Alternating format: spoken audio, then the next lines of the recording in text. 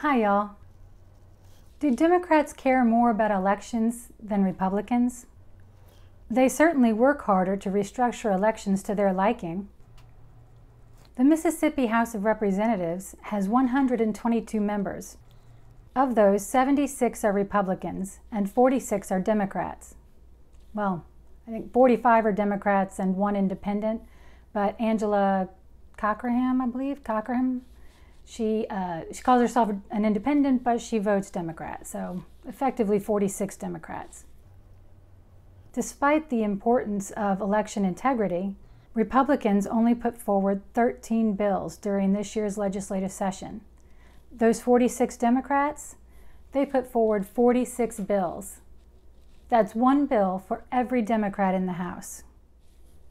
And what about the Senate? At 36-16, Republicans have more than twice as many senators than the Democrats. Still, they barely managed to propose more election legislation than the Democrats did, proposing a mere 24 bills to the Democrats' 21.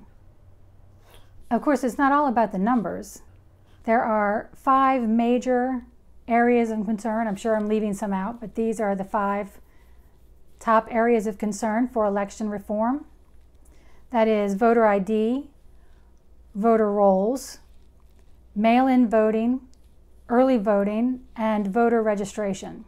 Of the bills that were proposed by Republicans in both houses, most of them had nothing to do with any of these big issues.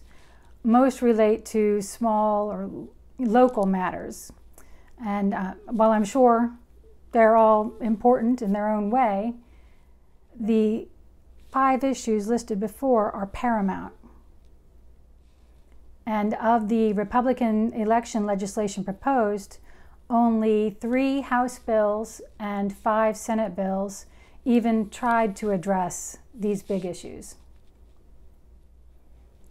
But a whole lot of the election legislation proposed by the Democrats addressed these 5 issues. The Democrats are winning because they never quit pushing. Election integrity is the single most important issue of our time. Without fair and honest elections with verifiable results, all else is lost. Our elected representatives' opinions on freedom of speech, religious liberty, gun control, none of that matters without free and fair elections. The current attempts in Congress to federalize elections make these issues urgent, but Republicans' actions don't reflect this urgency. What little legislation they did propose failed to pass. Of the 8 bills that Republicans put forward in both houses, only 1 even made it out of committee. HB 4 was designed to maintain clean voter rolls. It included an Ohio-style use it or lose it clause, wherein if you don't vote for over the course of 4 years in any election, and the 4 years has to be in a span that includes 2 presidential elections, because those are the elections most people vote in, then you are taken off the voter rolls. Now, that doesn't mean you lose your right to vote. It just means that if you want to vote, you have to go register again. Ohio has used this type of legislation to great effect.